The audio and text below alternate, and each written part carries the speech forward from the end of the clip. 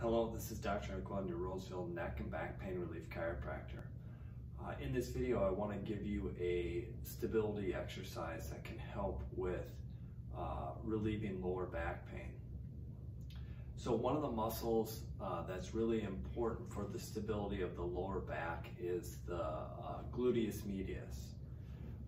And this is a muscle that fires when we're walking, so that when we're on one leg, when we're walking, our pelvis stays level or neutral. And the way that you can work the gluteus medius is you can start out with a chair here where you can hold and support yourself, and then you're just going to balance on one leg, and even that will fire the gluteus medius.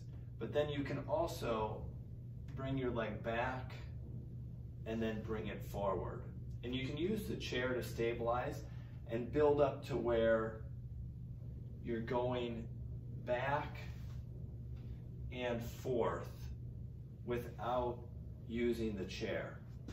And then you would do that on the opposite side.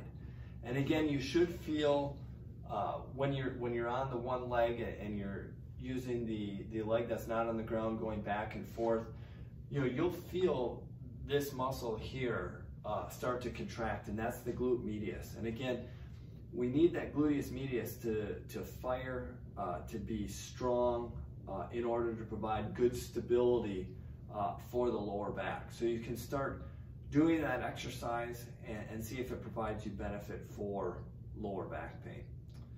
For more information on neck and back pain relief, you can visit my online information center at www.drericlundonline.com. That's drericlundonline.com. Thanks for watching. This is Dr. Eric Lund, your Roseville neck and back pain relief chiropractor.